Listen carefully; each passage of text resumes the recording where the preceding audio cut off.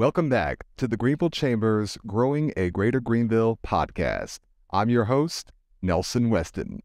Today's episode is the second of a 5-part series on talent and workforce solutions.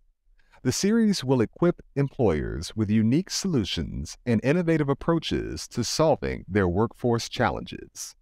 Today, we are sitting down with Chris Richardson, General Counsel and Chief Operating Officer of BDV Solutions.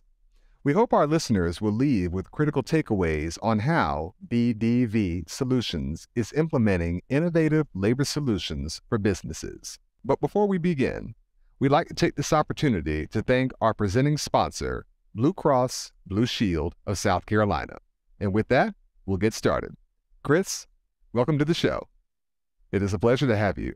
So Chris, for our listeners out there who may be unfamiliar with your organization and your work, can you tell us about BDV Solutions? What exactly do y'all do? First, thanks so much for having us. We're really excited to be here on the podcast. So BDV Solutions is the largest immigration agency in the world that focuses on what's called EB-3 unskilled visas. Within the immigration world, there are two types of ways that an immigrant can move to the United States, to live in the United States. One is through family, like a spouse or your children or your parents. Another is through employment. So an employer can sponsor you to live in the United States. Within the employment realm, there are 5 different types of employment-based visas.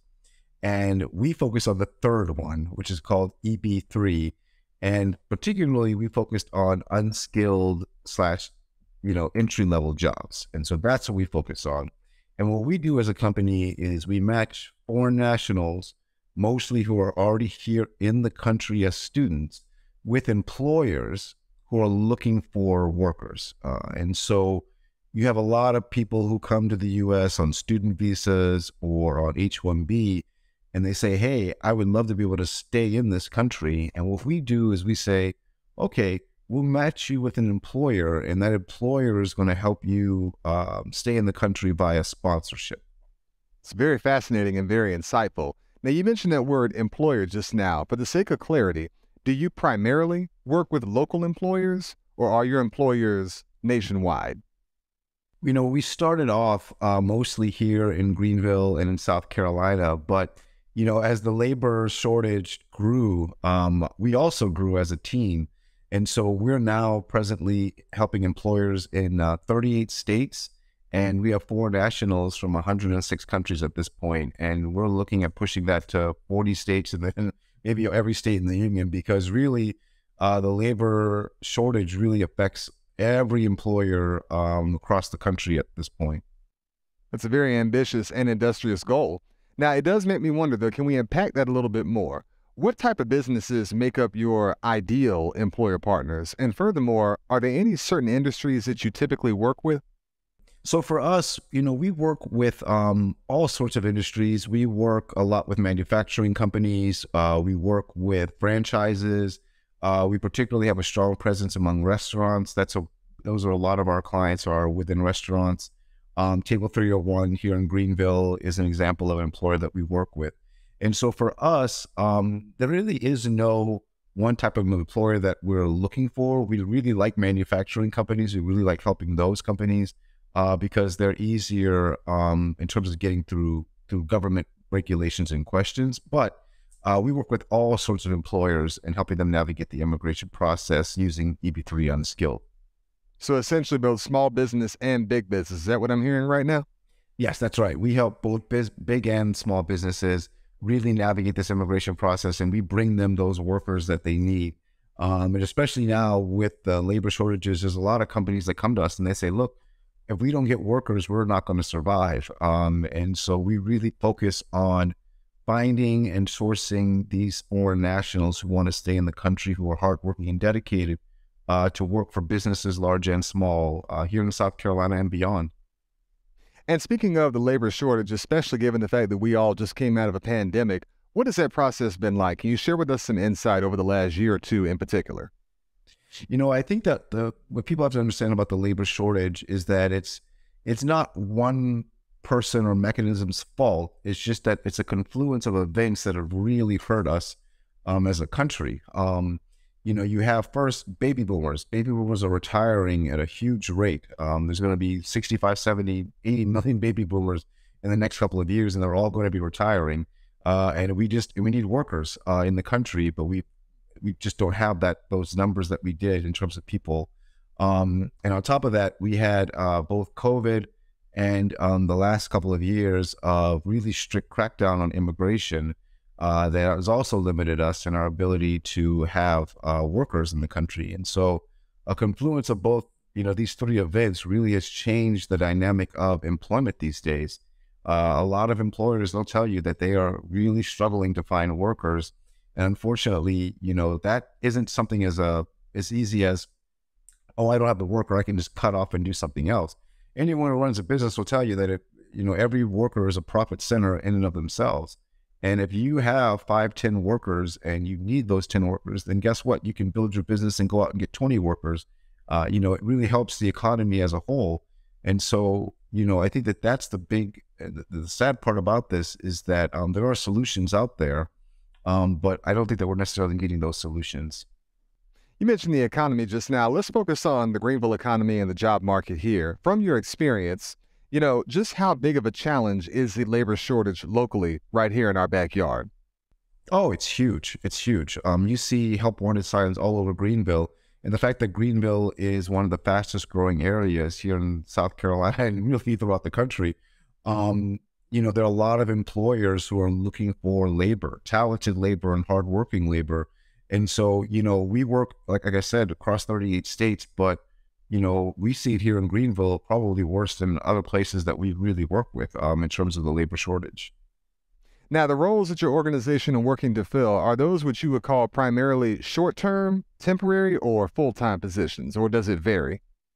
No, we only do full-time, and that's because it's a requirement of the law that we only can sponsor. We can only sponsor people who do full-time work.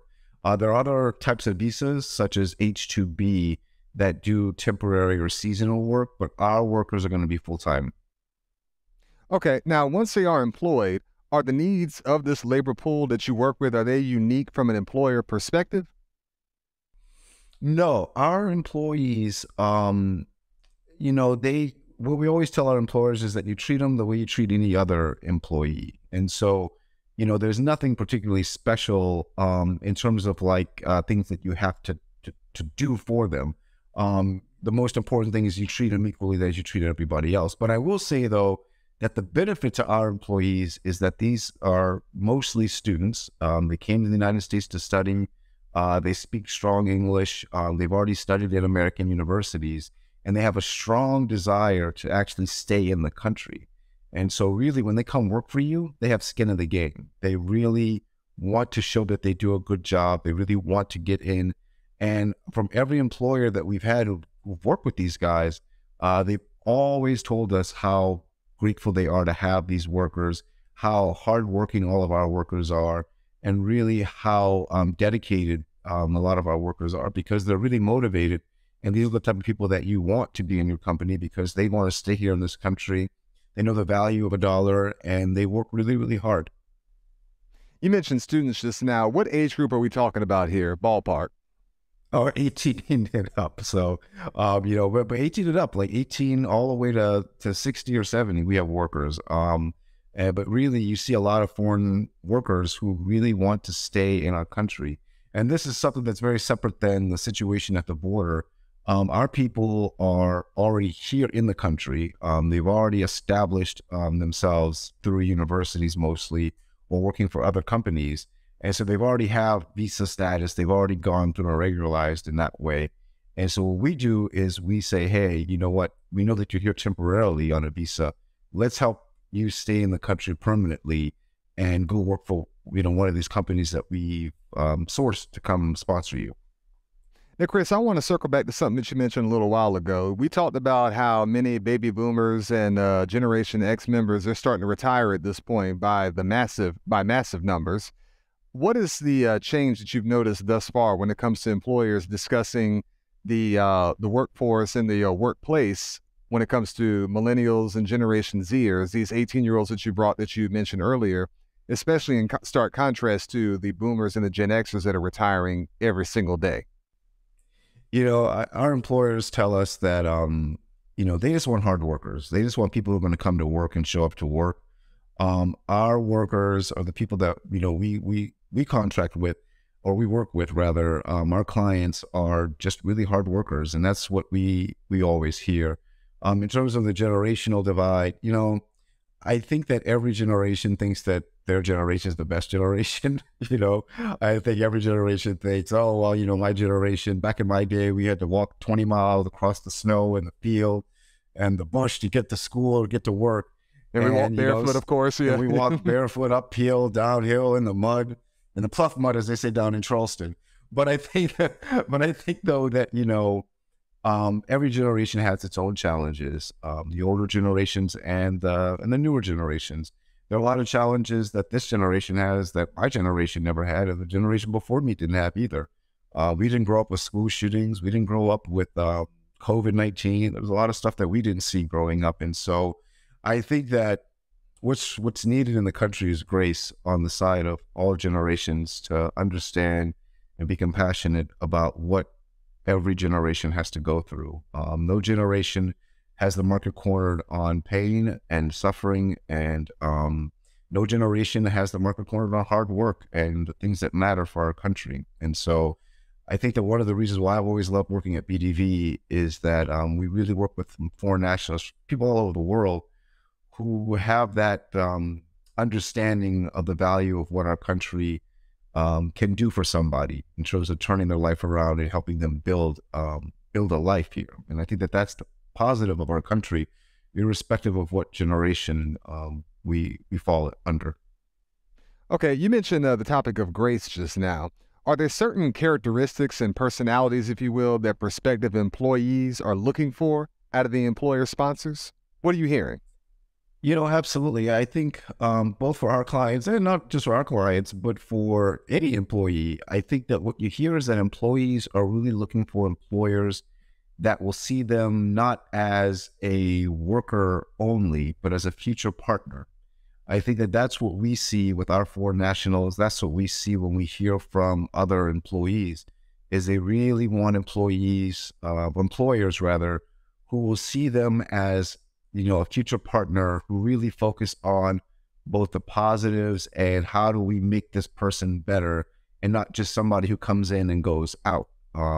So when we approach an employer, we want to know, hey, are you going to see this person as a partner who can really rise up in your industry? And that's what we focus on. Okay.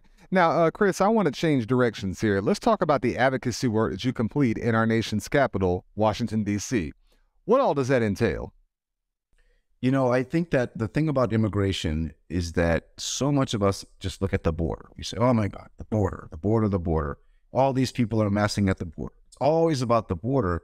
And unfortunately, our political leaders in Washington, that's the only thing they understand about immigration is the border. And so what I do and what our team does is we really try to educate our leaders, both here in South Carolina and nationally, that immigration is so much more than just the border. The border is actually very connected to the fact that our legal immigration system is broken.